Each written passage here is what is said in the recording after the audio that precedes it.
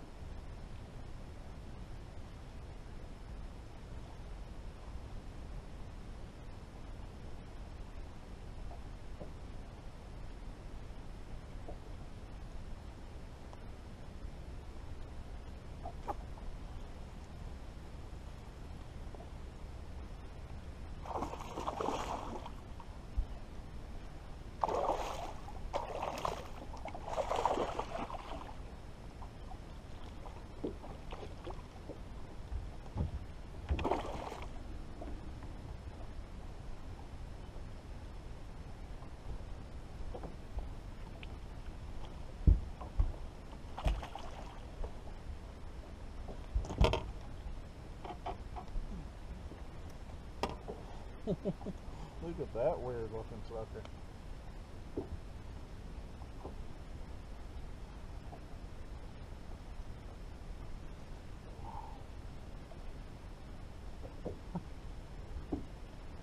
A nice one.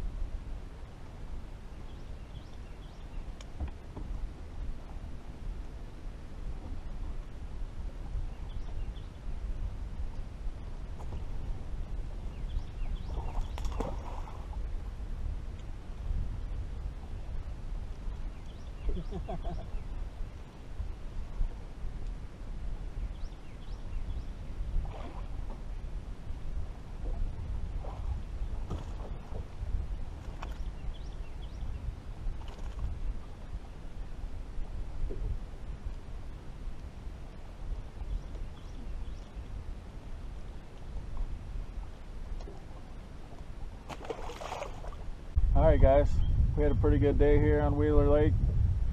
Wheeler's probably my favorite tournament lake because it's a little tougher. You know, you catch 5 good ones here and you got a chance to win, unlike some of the other lakes around here.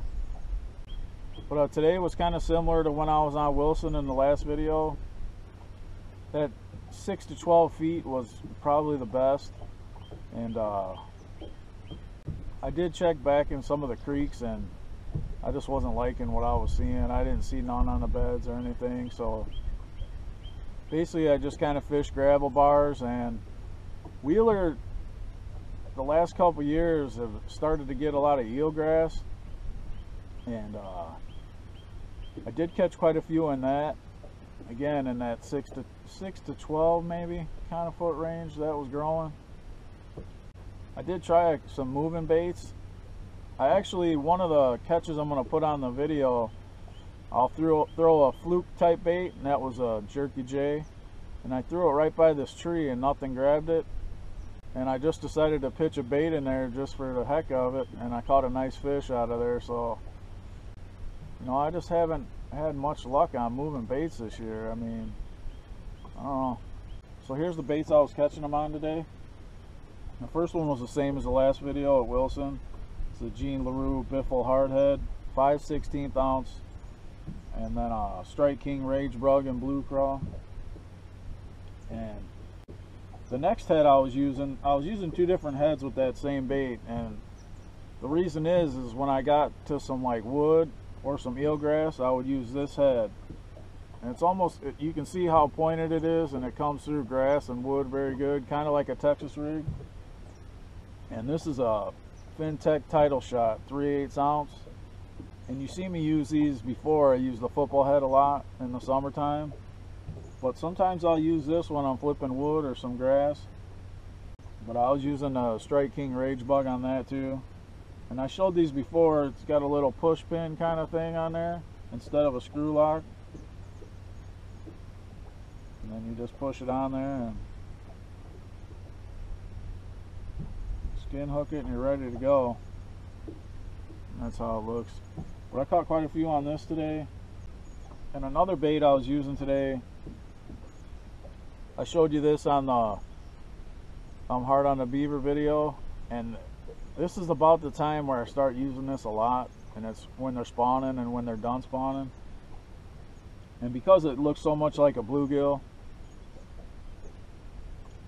but this is called the OSP Do Live SS Gill, and it's 3.6, and this color is dark cinnamon blue flake. That's the packaging if you guys can see that. But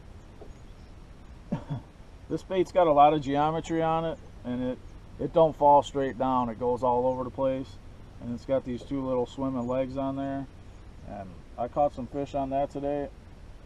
And another one from OSP. This is the first time I'm showing this. And this is a craw bait, and it's unbelievable action on it. You know, most craw baits, you know, they'll have the craws go like that. Well, this one actually undulates the whole body, does that. And check out a video on it. Again, it's the OSP Do Live Beaver, and that's the 4-inch, and it's the same color, dark cinnamon blue flake. I think that's what it's called. But I was using that on a 3/0 flipping hook and a 5/16 ounce weight. And I caught a few nice fish on that today too. So Tackle Warehouse does have some OSP products, and they do have some of them too, but a lot of times it's hard to get the right color and the right size at Tackle Warehouse. So where I go to get the OSP brand is the Hookup Tackle, and actually they got a pretty cool YouTube channel too, so check them out. But that's it. Thanks for watching. I appreciate it. See you next time.